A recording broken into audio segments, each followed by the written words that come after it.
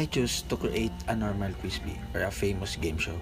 Who Wants to Be a Millionaire? This game consists of 10 questions. Every question has a prize. If you get correct answer in answer number 1, then you can proceed in question number 2. So it is continuous. If you get the correct answer in number 2, then that's the time you can proceed in number 3.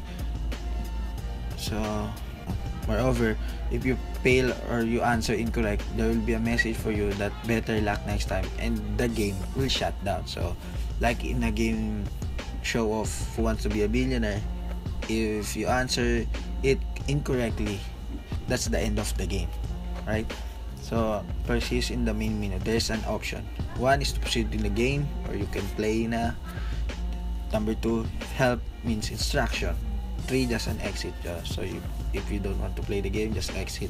And if you want to read some instruction, if you don't familiar about the game, then you can select number 2. So there's a statement there for you to be familiar with the game.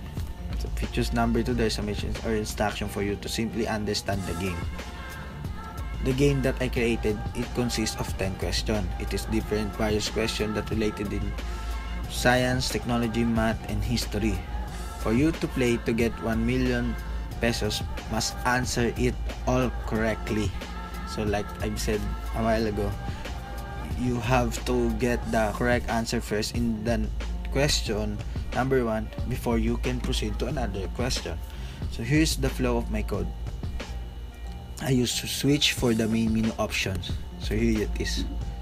And I use void to create a content for set of questions, other statements, and